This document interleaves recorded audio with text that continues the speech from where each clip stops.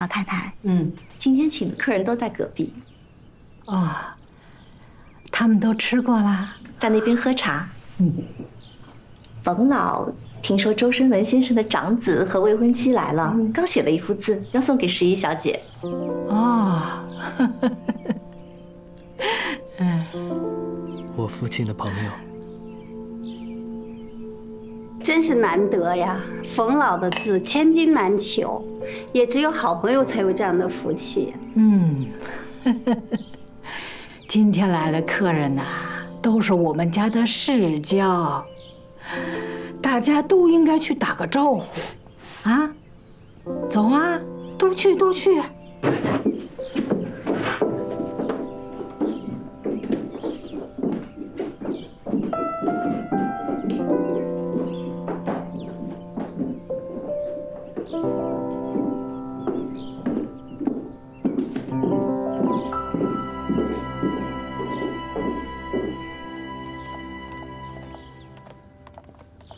好言不动，偏不生出。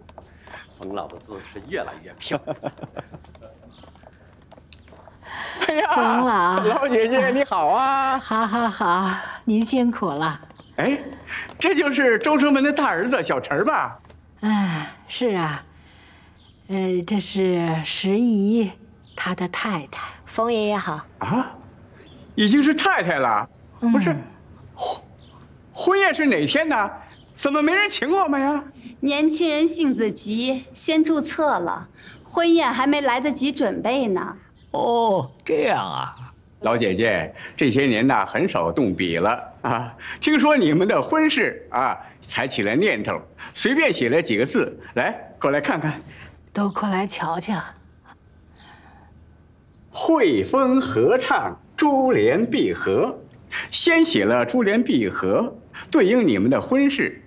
再一想，这4个字才最适合用在书房，索性啊，就2个都写了。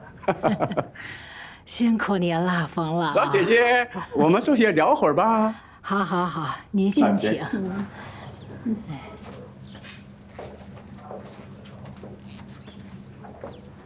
我身边没有能做回赠礼的东西，怎么办？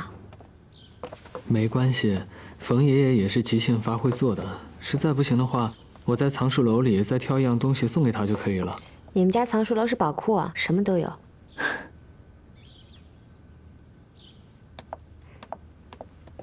冯爷爷，刚刚听阿姨说您的字千金难求，我的画虽然比不上，但还是想画一幅回赠，不知冯爷爷是否介意？好啊，能有新人赠画带回去一沾喜气儿吗？石小姐，请。爷爷叫我石姨就好。石姨，好名字，请。儿行不错。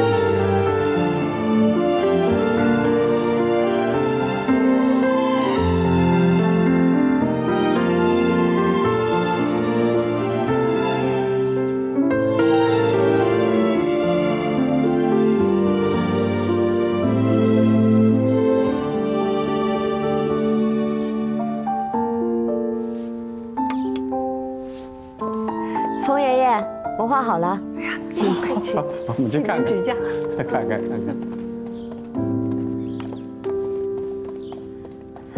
好，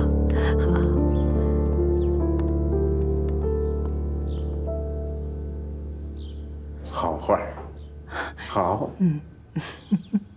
你呀，寻着宝喽。哎，对了，婚宴定在什么地方了？镇江。镇江，那我可要等你们的请帖了。好，一定请您去，一定请您去。你的国画跟谁学的？小时候在家看着名士的画临摹的，因为喜欢这个，所以经常把自己关在房间里练，就当做打发时间。那我只能用天赋来解释了。我从小就喜欢画河，也练过人物，但可能天生不擅长画人吧，从来都画不好。啊，对，我在广州机场和你说过那个故事，里面女主也那样。她跟着男主学画画，从来都不画人，最擅长的就是画河。她其实是把男主当成河在画，她也不是不会，而是不敢。她怕别人知道她喜欢男主。